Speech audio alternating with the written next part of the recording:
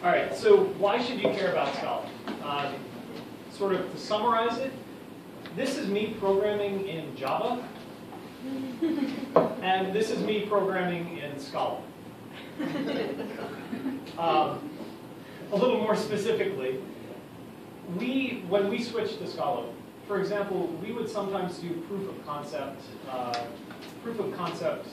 development code for integrating to a certain repository, data source. And generally, it might take us a month to develop that prototype. When we switch to Scala, we cut that down to a week. So out of that, you get much faster development. Rapid evolution. So what I'm talking about there is Scala actually can evolve a little bit faster than the JVM. We're currently running on, we're actually running on Java 7, but Scala is backwards compatible with Java 5. And if you're excited about things like Java 8 collections, Scala already has that. Additionally, it's easier to write DSLs. If you've seen specifications in Ruby, you know how they're very sentence-like, and one of the cool things that Scala allows you to do is write much cleaner DSLs. So they have the ability to omit the parens when you're calling a function that takes no parameters.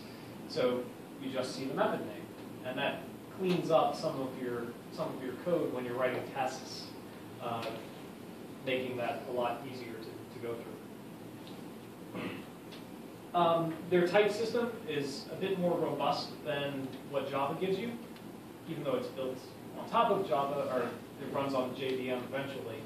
The type system gives you great covariance, contravariance, views, and all sorts of crazy stuff that you can get into, but sometimes it's way over my head. But again, it's there. It helps you with type safety and creating classes that are a little bit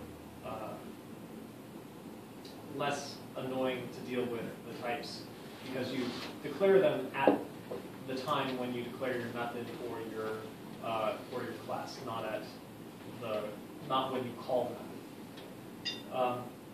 And lastly, one of the really cool things that Scala gives you is the ability to enrich classes.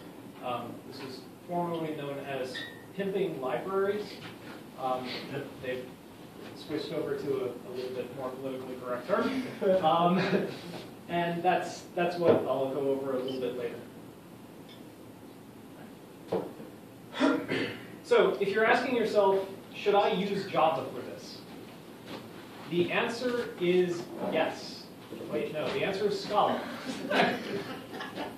So if you're using Java, you can and you should use Scala. It's easy to switch. It generally plugs right into your existing build systems. If you're using Maven, it's really easy to simply pull it in. It's a dependency.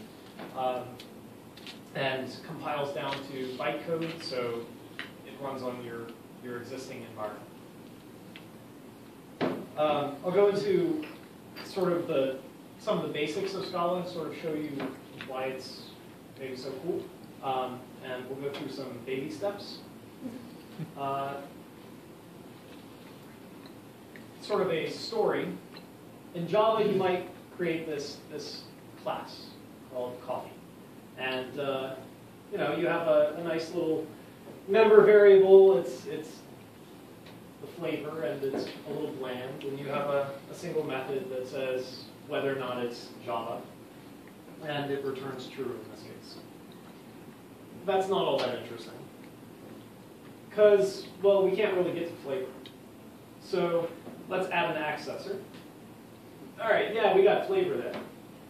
So we have an accessor for our member variable. Can anybody spot the error here? Semicolon. Semicolon. Oh yes, those terrible semicolons.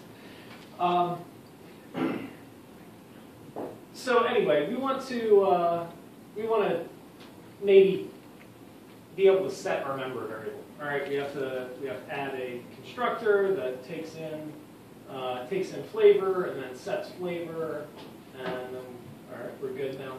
And oh, we also need a default constructor because we want flavor to be set to land. All right, we're good. And oh, what are we missing now? Anybody? Two-string equals hash code. All right. Okay. All of that, same class in Scala. Java, Scala. Java, Scala. So I'll sort of explain a little bit about what's going on here. One of the cool things, Scala has default values for parameters in its methods and constructors. You also don't need semicolons. You can if you want, but why type the extra character? Additionally, this is the constructor.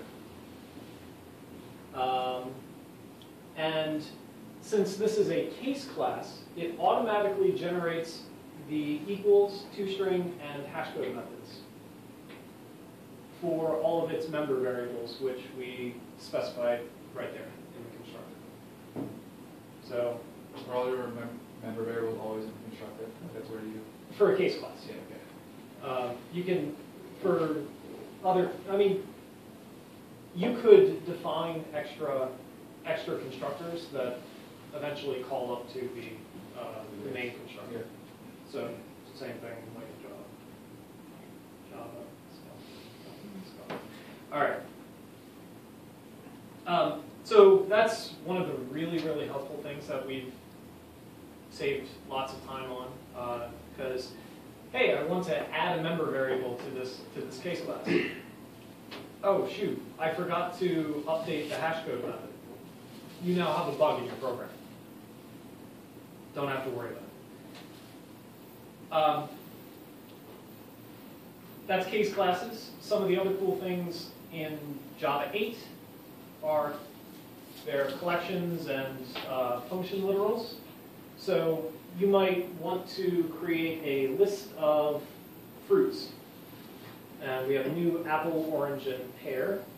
And for each one of those fruits, we want to apply this noms function. All right, we're going to noms each of the fruits. And then after we do that, we also want to apply a filter for any fruit that has pulp. And then we're going to take those fruits and we're going to turn them into new juice. And then each one of those juices we're going to drink.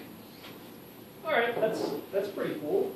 And in Java 8, you can write very understandable code like that. You can also do that in Scala. Java, Scala. Except you can do that in Java 5 with Scala, which is really awesome because if you're dealing with a product that you're shipping that can't update their JVM until 2 years from now, you can start using this right now. So you get all of those really cool collection features today. Abbreviating the syntax a little bit, we can actually do things a little bit shorter in Scala, where you can use underscores for placeholders and things like that. Similar to PowerShell. And this is a little bit more idiomatically Scala. So these are referred to as the cons operator for creating lists. What you see here is actually called a for comprehension. And those are really helpful for combining things like filter and map and for each. So what we have here is we're taking all of our fruits, and we're only taking the fruits that have pulp, and then we are mapping them to juice, and then for each one of those things, we're drinking it. And again, you'll notice the spacing, because Scala can actually, here we omit the parens, but Scala can also omit the dot in many cases. So you have very clean code when you look at it. You can sometimes read it like a sentence. Okay, so Can I ask a question? Sure. What's the nil at the end of the array on the first line? yeah, it's the end of the list. Okay. So what happens actually is the cons operator is a left associative, I think, or right associative, whatever. And it is tied to the nil, because nil is a child of list.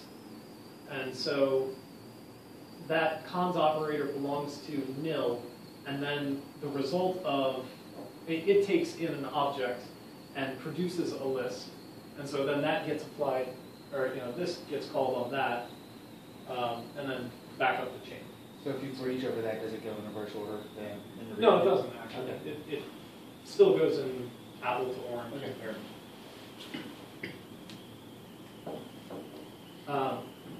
So that was some basics on iterating over sequences and collections. Another really cool thing is implicits. And as I mentioned earlier, enriching libraries. Just a big warning here. Here there be dragons. Implicits can be dangerous if you are not careful. So let's say we have a method called petD, and it takes a dragon, and then it does something and it returns a unit. Unit is kind of like void in Java, except it's a little bit different, but we won't go into that. Just think of it like void. Also, if you notice, you can have method names with spaces.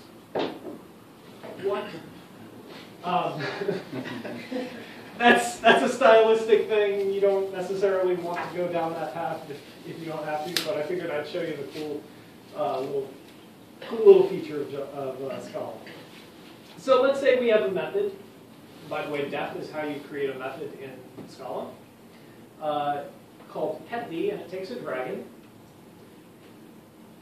Except in my tests, I don't want to write petD and then in parens write new Komodo dragon to create a new Komodo dragon or whatever.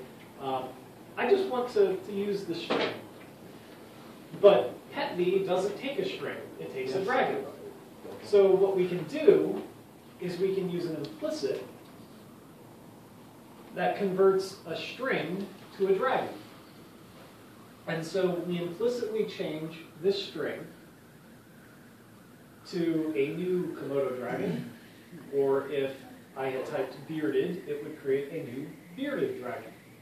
So it automatically says, you gave me a string, this method takes a dragon, let me let me run it through this method and get a dragon for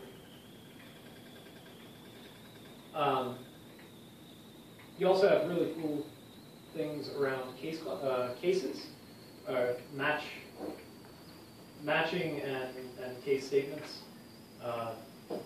And the other thing I didn't mention, this is actually an operator in Scala, Scala 210.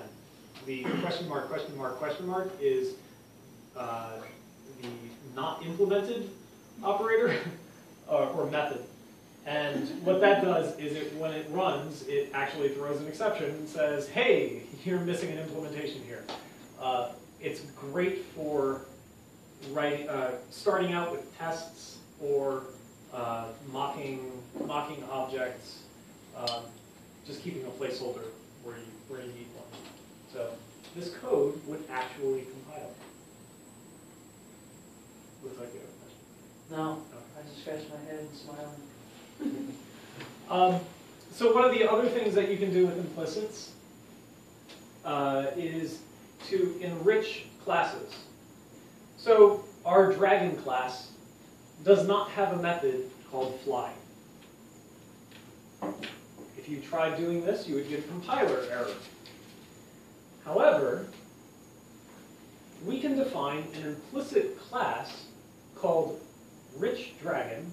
The convention is to call an enhanced type rich and then the class name. And what it does is it takes a dragon and it defines a method called fly. So we can then call myKomodo dragon .fly, and it actually compiles and runs just fine.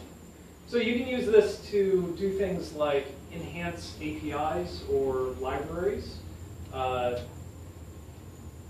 That's probably the best application that we've come across for enriching types. It's very similar to monkey patching in Ruby. It is, but it's much safer because it all happens at compile time, and you don't namespacing also, or you're not actually modifying the class itself, because this will happen through either a static method or an actual class that an actual instance of class. So you're not modifying the class that you're not in monkey patching. You're actually modifying the class. Here you're doing it safely. So you can't really step on toes. So yeah, we've added the fly function to our dragon class. MS Paint? Say again? I said MS Paint? Yeah, close. Actually, no. Yeah, it was. No, it was GIMP. Oh, okay. Yeah. You're advanced. Oh, too far. Again, a word of warning, implicits can do things like obscuring your code, because you look at this method and you say, this method takes a dragon, it shouldn't take a string, why does this work? And you have some obscurity there. And we generally try to minimize our use of implicits.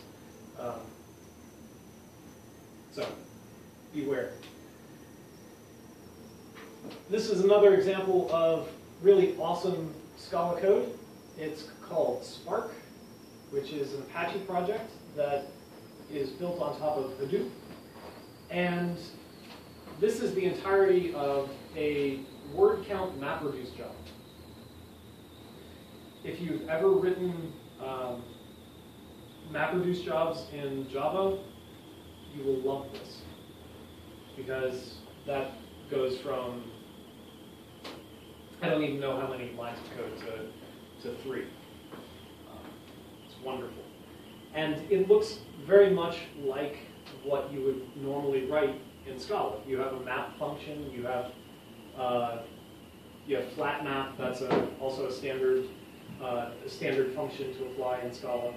And reduce by key is really similar to like a fold left or a fold right operation.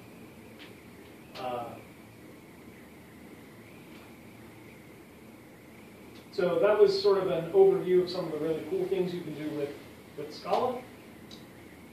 Where do you go from here? How do you start using it?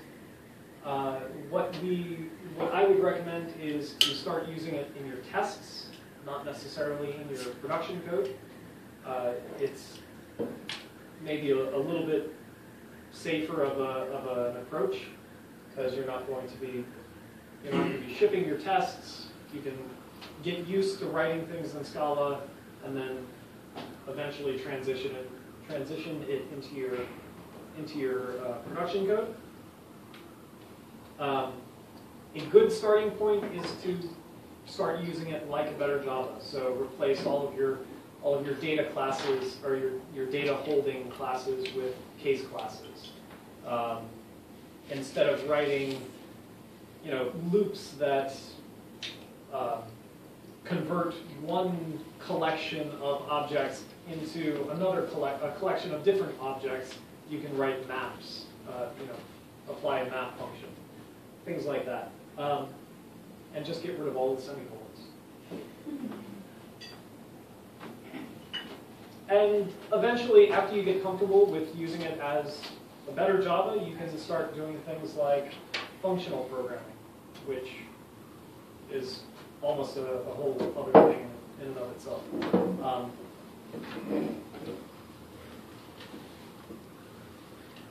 I do recommend using IntelliJ. I don't recommend using Eclipse at the moment. The Scala plugin it's just better in IntelliJ. Save yourself the headaches, go with that. Use Maven, don't use SVT. Sorry, Josh. Josh Sureth is actually one of the members of the Pittsburgh Scala users group. He's also an employee of TypeState, which is the company that produces Scala. And he wrote SVT, or maintains it. So, but I do recommend using Maven over SVT right now, just because it's less headache.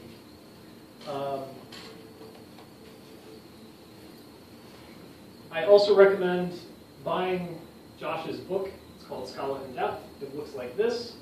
I don't know why there's a dude in tights on the front, but there is. So you know what it looks like.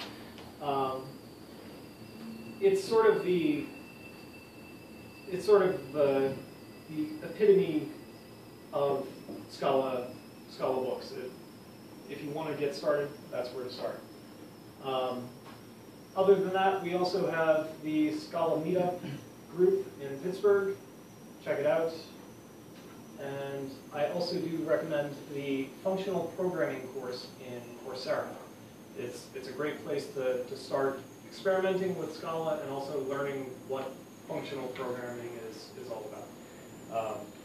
You might not necessarily use all of the things you learn in that class right away, but it's good to start thinking in a more functional mindset. And that's all I got. Would you say a lot of those functions you were looking at, like the map, and you built there, sort of the functional programming, the functional programming construct built into the language? Yeah. Right. Yeah. Like those are sort of very basic functional concepts, and they're really easy to wrap your head around. So, like, you can integrate those into your object-oriented code very easily, without like doing everything as functional programming. Right. So I have a question which kind of asking to ask at the end, but it's a little bit more complex than the original question. So you kind of alluded to it when you said start writing Scala with your text, and even earlier in the conversation. But basically, you're using Scala, it's working alongside of your Java code. You can pull in your Java, existing Java libraries, existing Java frameworks, and use it within the Scala framework, and presumably vice versa. Yeah. So one of the great things is the ability to interoperate between Scala and Java. When we wanted to start writing things in Scala, one of the questions is, oh, well, does that mean that we're going to have to start shipping this new environment to be able to run the applications? And the answer is no. All it is an extra dependency, an extra library that we ship with our code, with our jar. That brings the second question, though. That's related exactly to that. So it's what's compiling all the code together? Is it the Scala compiler and the Java C compiler, or is it the Java C compiler pulling in the Scala library? It's the Scala compiler. Okay. So the Scala compiler takes the Scala code and turns it into bytecode. Okay. What about all the other Java code? Is that a separate build? So the Scala compiler I believe it can compile the Java code, or you can have the Java compiler compile the Java Okay, code. that's all. Thank you. Yep. On interoperability, you can use Scala libraries built in Scala from Java. There are some guidelines around doing that so that you don't try and use a tuple in, or you don't have to create a tuple from Java, which can sometimes be a bit of a pain, and things like that. Or like a function object. You have to, you want to call this method, and it takes a function to, and from Java you're like, what is that? But from Scala it'd just be your simple syntax. You wouldn't even notice that you're using a function to. So there are some guidelines like defining your API in Java so that you don't accidentally expose Scala. If you're assuming that your API is going to be used from Java. If your use case is, hey, we're developing this library for Scala developers, then well, who cares?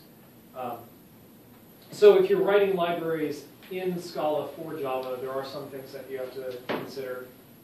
But if you are using, or if you have a Java library that you want to use from Scala, it's transparent. You just call methods. Okay. I have a question on the slide where you showed the implicit type conversion. Mm-hmm. Is there something that's not shown there that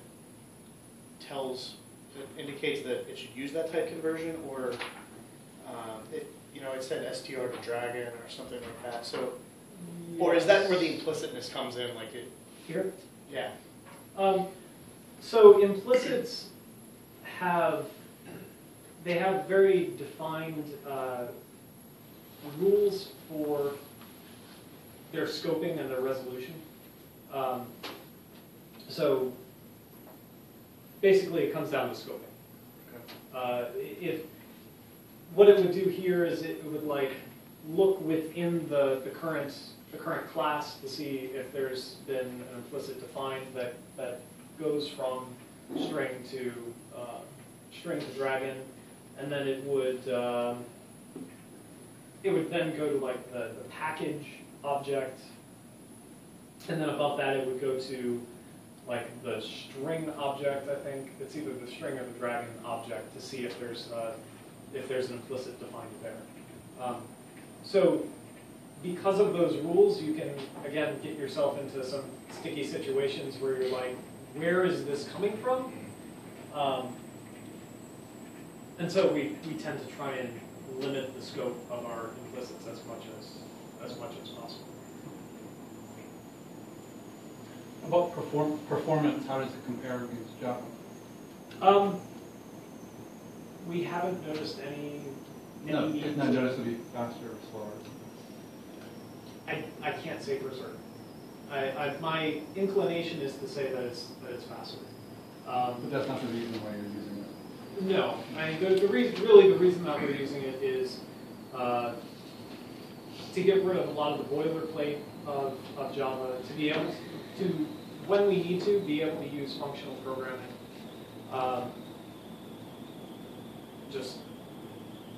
Yeah, I mean, realistically, we were tired of writing things in Java. And it's also type safe. So if you are dealing, we also looked at things like Haskell and Clojure as alternatives. And one of the things that attracted us to Scala was the fact that it is type safe. So you have type checking at compile time to say, hey, this is a string, not a dragon. One of the big gains that we've noticed is that during the development cycle, it's pretty easy to substitute in parallel versions of some of the operations. That if you know that the function that you're passing into a map or something is thread safe, then it's like 4 extra characters to turn it into a parallel method. No other thought required. So you get a performance gain there. Whereas to do the same thing in Java would take a lot more code. So it's the performance in the development time as opposed to performance in the actual I think I there's understand what you're saying. I mean, it seems like what you're really doing is because it's easier to code, and it's not because it's faster or better. Yeah, I mean, it all, It's again, easier to write code. it all compiles down to bytecode, and The a same lot of it bytecode, gets yeah. optimized one way or another, so it's, Yeah, right. it's efficient in that regard. Kind of like not so technical, but just more of like a general history of Scala. Like, how old is Scala, and when did you guys start actually implementing it? Like, just curious of how, when did it start becoming an idea? And So we started, I think the first product that we shipped that had it was the beginning of last year, so the beginning of 2013. And that was the first like IBM product release that had Scala in it. That was our group. gotcha. And was it a few years that it had been in development before so that? Scala has been around for I want to say since 2005, something like that.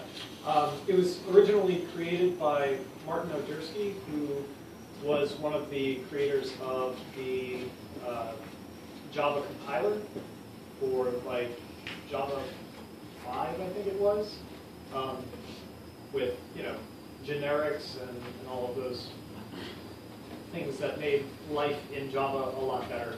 Mhm. But he wanted to take it even further, and so he decided to go off on his own and create the Scala one. Cool. Awesome. Anybody else have any questions? Cool. All right, Matt. Thank you.